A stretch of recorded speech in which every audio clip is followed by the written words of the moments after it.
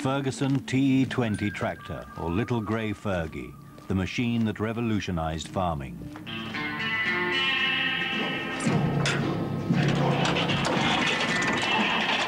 Gordon, John and Graham Charity used 6 TE20s on their 300-acre farm in North Cambridgeshire.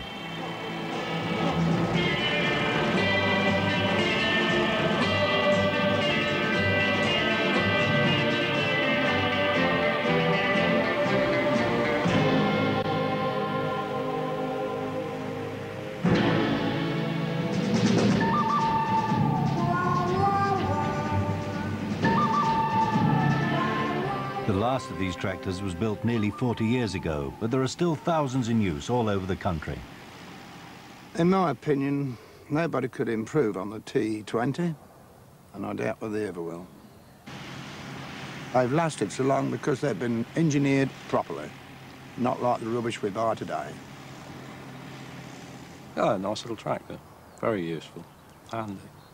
When you're in row crop work, they're easy, you know, you can get on and off easy, adjust them easily.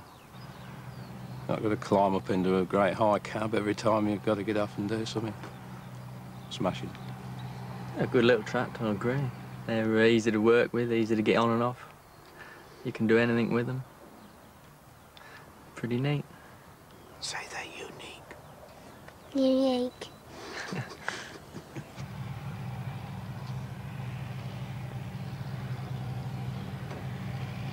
The TE20 was the culmination of a lifetime's work by its inventor, Harry Ferguson. He was born in 1884 on a small farm in the north of Ireland. John Loughlin farms not far from where Harry Ferguson grew up. His family have been farming in this area since the 1820s. Harry Ferguson, as you know, grew up on a farm outside Dromore in County Down.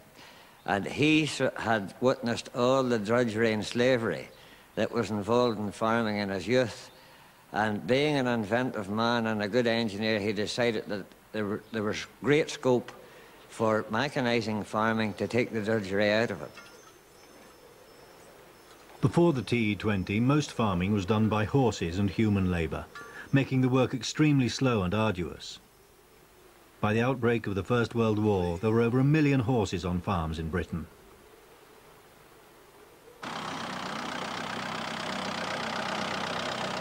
Wesley Lewin was born in 1916 and grew up on the farm in Norfolk that he and his son Michael still work today.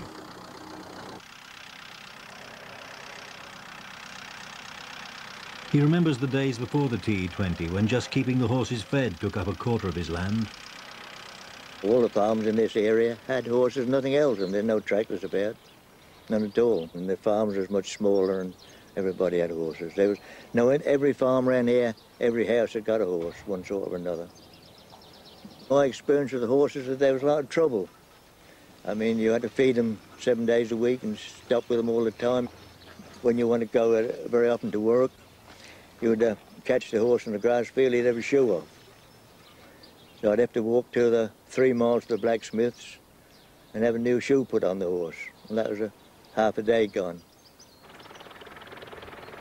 There were tractors available, like the Fordson, but they were large and unwieldy. Dragging rather than controlling the implements, they were only useful for ploughing large fields. On smaller farms, the horse remained the only option. The Fordson was available pre-war. But by and large, they weren't used for cultivation purposes very much because they solely had a drawbar on them. And they were purely a hauling machine. Any implements they hauled were trailed behind and weren't controlled by the tractor at all other than pulling it. And they were cumbersome and really only suitable for flat land. And I think that was what tempted Ferguson to think that there had to be a way of converting something like the motor car to an agricultural machine. Whilst working in the motor trade in Belfast, Ferguson set out to design a new kind of tractor. He could see that it was the lack of control over implements which held existing tractors back. He developed a linkage system which brought the two together as one machine for the first time. A prototype, the black tractor, went into production in England. but Ferguson fell out with the manufacturer and less than 2,000 were made. Eager to see his tractor mass-produced, he demonstrated it to Henry Ford in America in 1938. A deal was struck and Ford agreed to manufacture the tractor in the States, incorporating Ferguson's linkage system. The new tractor was called the Ford Ferguson. And on June 29, 1939, at Dearborn, Michigan, the product of their collaboration was first made public. American farmers were initially skeptical about the new tractor because of its small size. But once they saw what it could do, the Ford Ferguson sold in large numbers. Mr. Ferguson, will this machine be a success for the small farmer? Yes, it is deliberately planned to be a success on the small farm. We'll do all the work that animals do on the farm at less than half the cost.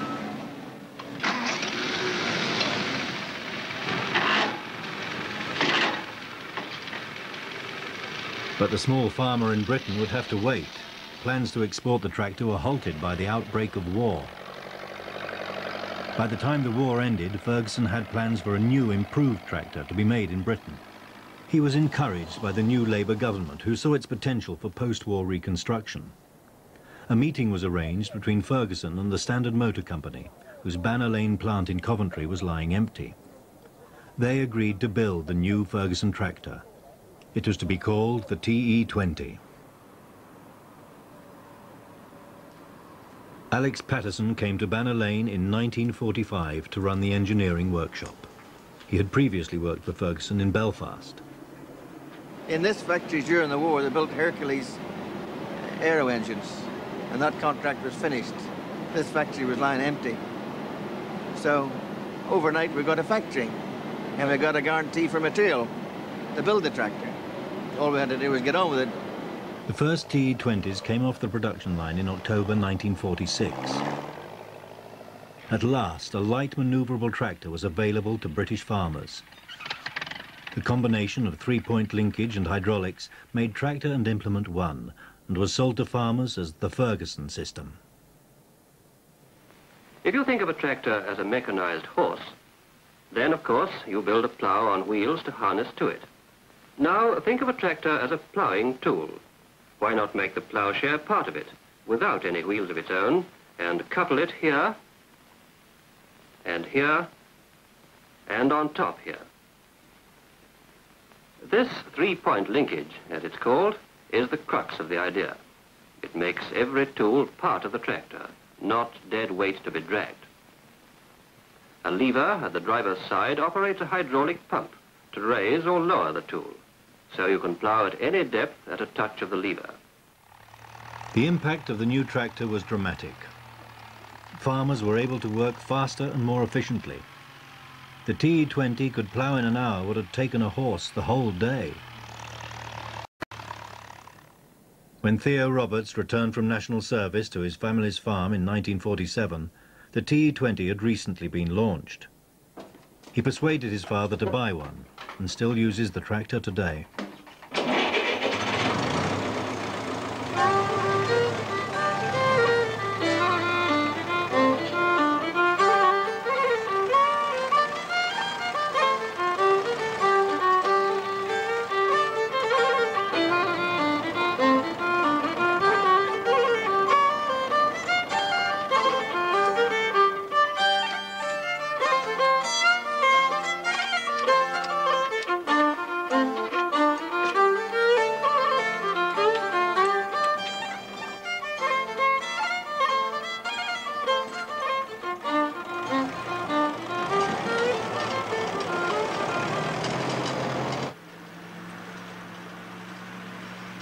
The TE20 we bought was the first one that came to North Wales.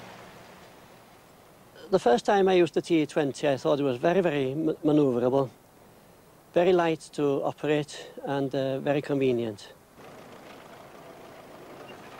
Ploughing was the first job we did.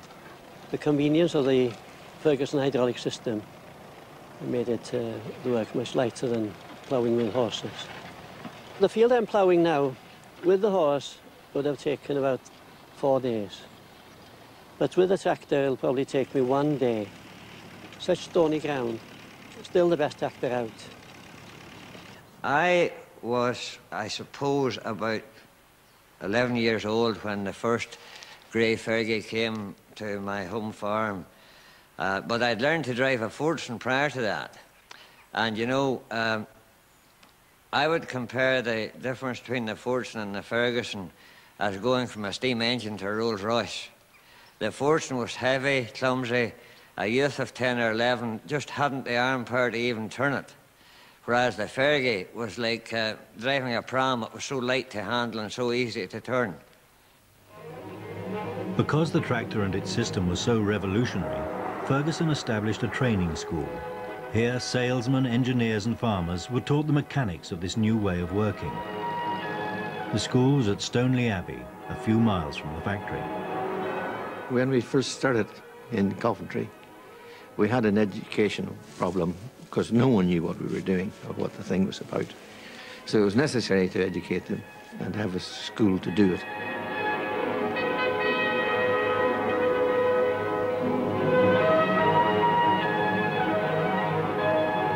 Well, Stoneleigh was the hub of the organisation.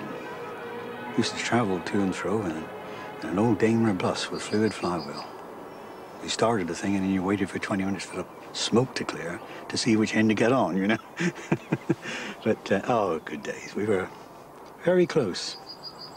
It was one big family of people with a common interest. The main course, which takes 10 days, is divided between work in the field and in the classroom. It deals with both theory and practice. Many of the students are, of course, already familiar with the basic operations of tractor handling and driving. But others have to begin right at the beginning.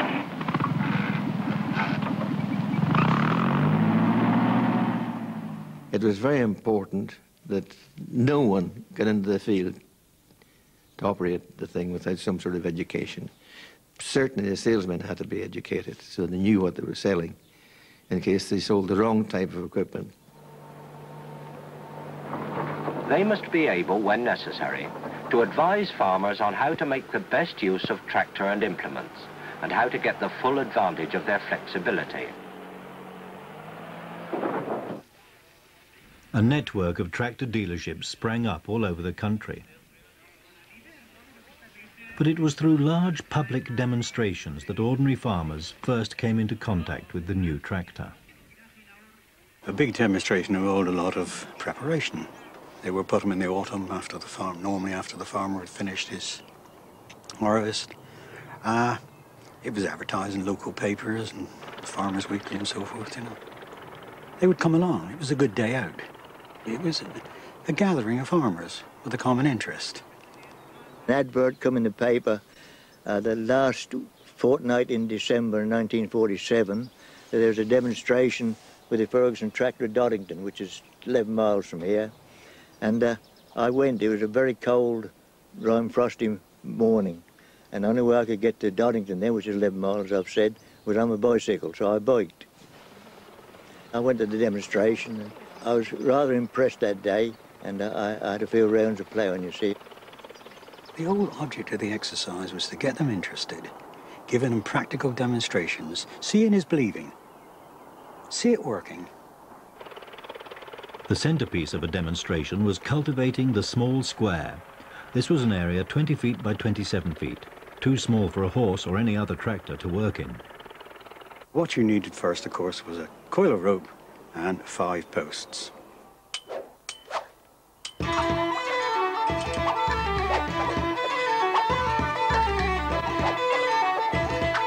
Now the object is to back in through the gateway to the far corner and make 5 runs, and then drive out of the gateway, reverse back in, drive out again to erase your wheel marks.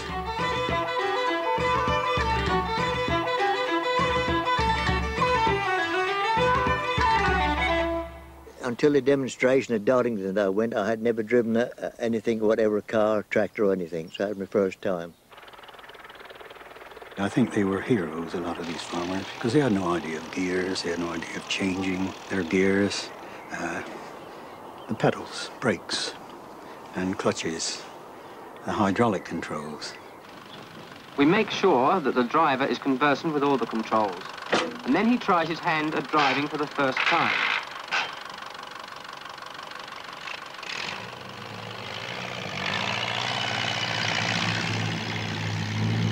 Ferguson's service was extensive. When farmers bought a TE20, the dealer came with it to make sure they knew what they were doing. I'm one of the many thousands who farm the Ferguson way. It isn't just a case of being sold a tractor and then leaving it at that. It's the kind of service we get afterwards that's important to us chaps. It was my job to see that they thoroughly understood the operation of the tractor and the equipment that they had bought. And when you were completely happy that they weren't going to kill themselves, then I got them to sign an installation certificate. A lot of people laughed at me because I had L plates on the tractor. I'd put in for a license and a driving test, you see, then, and I'd play on the field with L plates on them. They thought that a bit funny, but I didn't mind. Wesley passed his test first time. He has been farming with the same TE20 he bought in 1947 ever since. When we got the tractor, it was like a new world. I mean, a lot of people said that when you had a tractor, you've got to keep one horse to do work what the tractor couldn't do. Of course, the Ferguson system cut that all out. That would do everything that a horse could do, quicker and better. The Fergusons, I think one of their adverts was farm better, farm faster, farm Ferguson. That was perfectly true. You could farm better. When I sat on this little seat, I thought to myself, well, here I am. I've contributed to creating an empire. The TE20 dominated the market. None of Ferguson's competitors had anything to match it. By 1951, the factory had reached peak production, building 325 tractors a day, 74,000 in that year alone. At one time, it was called the Grey Menace by some of the other tractor manufacturers because they were selling more Fergusons than any other make, I should think.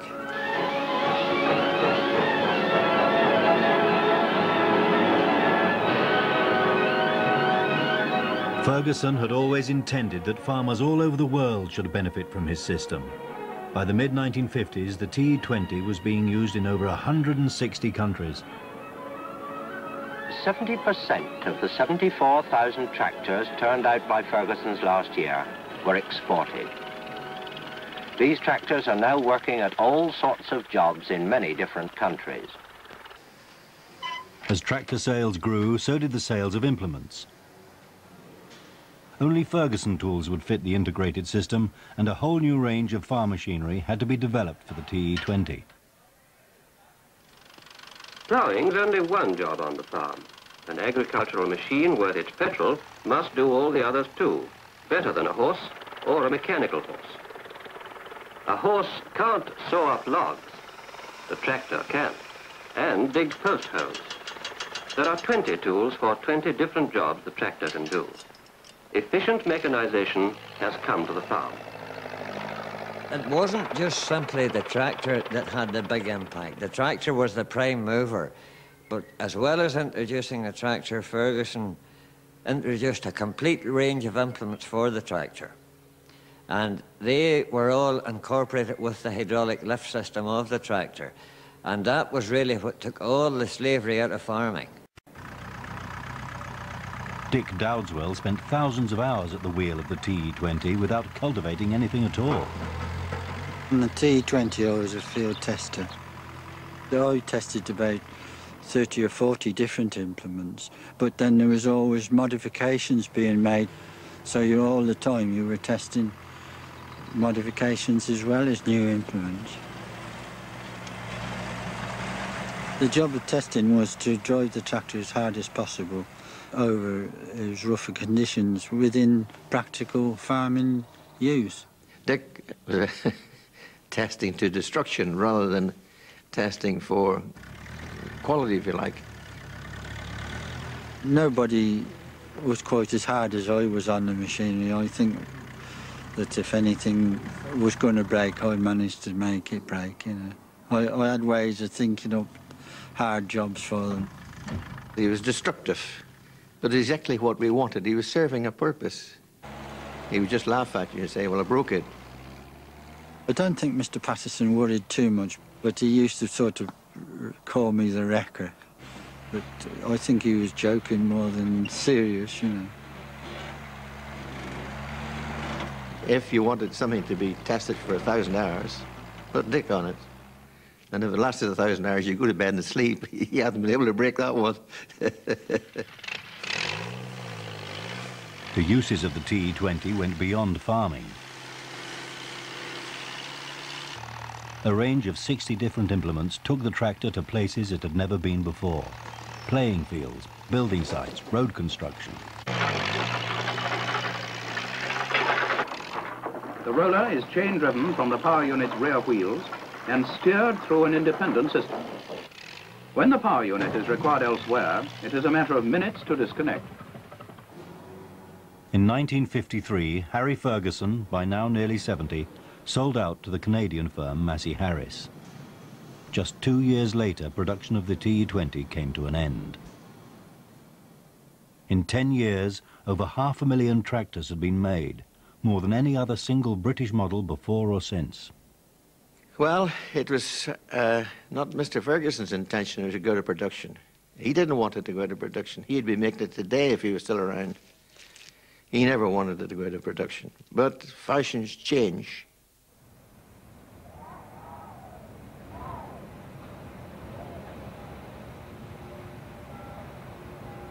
The 1960s saw the end of the TE20 era. Farms were getting larger, so tractors did too. All over the country, farmers replaced their 26 horsepower Fergies with new tractors of up to 100 horsepower.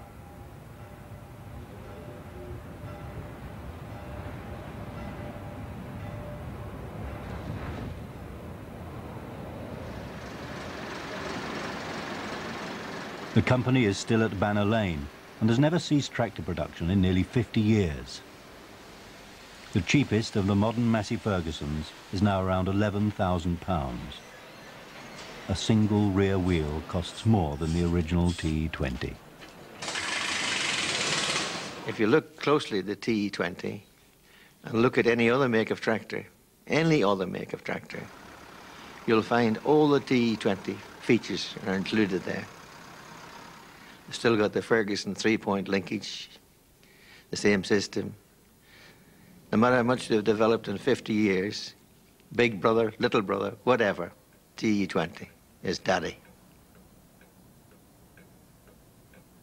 And this legacy is acknowledged at the plant. The first TE20 ever made dominates the entrance of the building as its inventor looks on. A plaque commemorates its achievement. I think the major contribution that the TE20 has made to farming has been that it has set the pattern for all tractors through its hydraulic system, that virtually all implements are nowadays controlled from the tractor seat. The interesting thing is that the Ferguson system, in some form or other, is employed by every tractor maker in the world today. On John Laughlin's farm, new and old coexist. Modern tractors do most of the work, but he still keeps a TE20 for smaller jobs.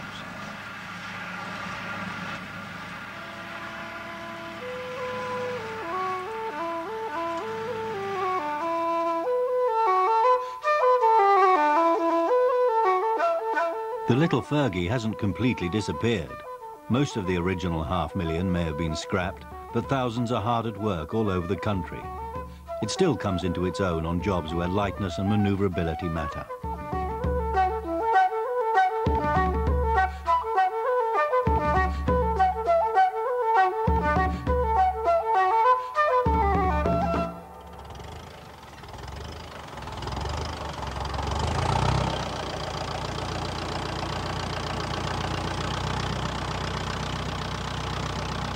We still use the TE20 tractor because it does a lot of jobs that the heavy one wouldn't do so well. Well, the job we were doing this morning was hoeing sugar beet. It takes 5 rows at a time. Once upon a time, obviously many moons ago, that was done with one man and one hoe. The tractor driver keeps it as accurate as possible, and the person on the back makes fine adjustments to the hoe with its own steering mechanism. And being you've got a man on the back to steering it, you can go much closer to the sugar beet. And the closer you go to the sugar beet, the more weeds you get up. The more weeds you get up, the less you got to hoe up by hand. Basically, we can still use the TE20 for any lightweight jobs on the farm, and it's used for that. We find it much better in the potato fields, particularly with a ridger, because the ridger was designed to withstand the pulling power of the 20, but it's not strong enough to withstand the pulling power of any of the bigger tractors, and on our stony land, if you put that ridger in the bigger tractor, you finish up with half a ridger just before you know. You pull it apart. The TE20 has had a long life because it was a well-built, slow-revving engine of relatively low horsepower, so it was never under strain. And this one here is actually still original. The engine has never been overhauled. And after 40 years, that's not bad.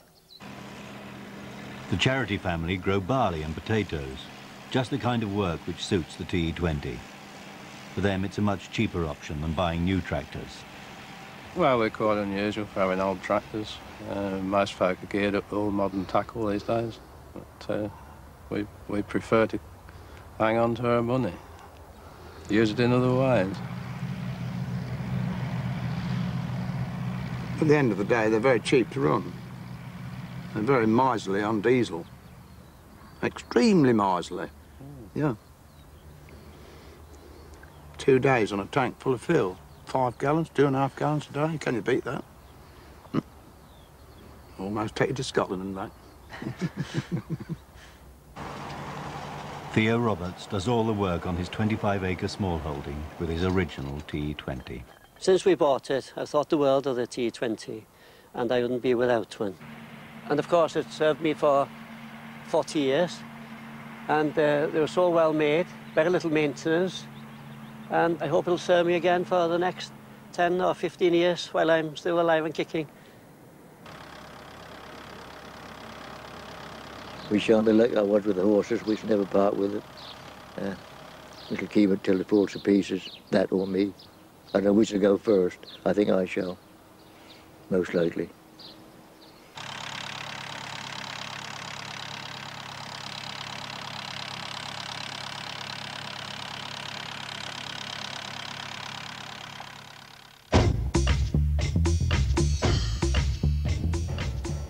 Heralded as the most glamorous, successful and popular plane in airline history, the DC-3 Dakota is featured next Friday on BBC Two, as except in Scotland.